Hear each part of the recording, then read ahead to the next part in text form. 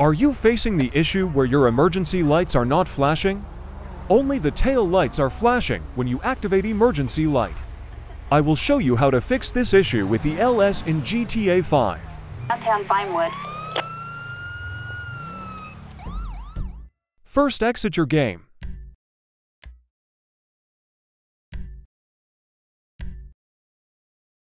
Now open OpenIV from the Start menu, or a shortcut if you have that.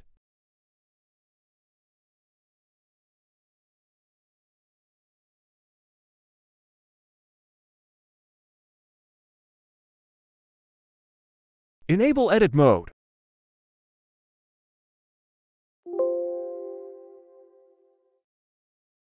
Click on this icon that says ASI Manager. Uninstall both ASI Loader and OpenIV ASI.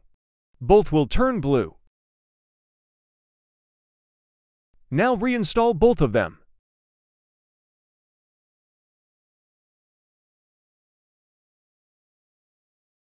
The final step is to restart your computer. This is very important, otherwise it won't work. After restarting, it should be fixed.